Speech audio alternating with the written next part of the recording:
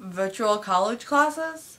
It is controversial whether virtual college classes are as beneficial and educational as traditional college classes. Virtual classes can educate college students as efficiently as traditional classes with many additional benefits. First of all, a student's transportation needs are minimized. The student is able to stay at home, which allows for significantly less expense during the student's college years. Secondly, the student is allowed to work at their own pace, so long as the student complies with the due dates on the syllabus. Additionally, a flexible schedule allows the student to maintain employment during different shifts and yet still get a good education. The university also benefits. Online classes are able to provide more education for students without the classroom space. Teachers also may want or need flexible schedules, and teaching online classes could help obtain with this kind of schedule. Virtual classes can be planned in such a way that they include multiple sensory inputs.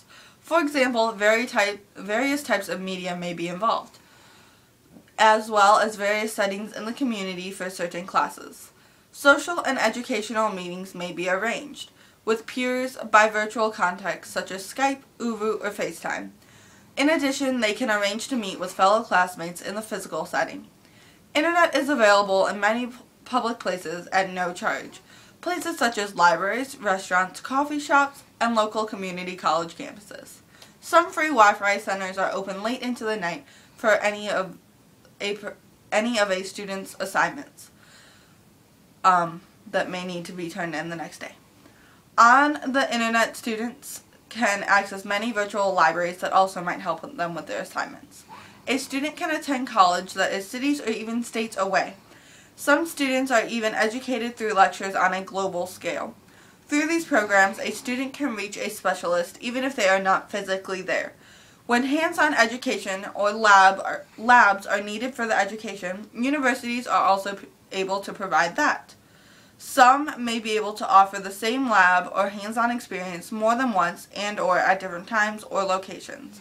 This also depends on the size and resources of that particular university.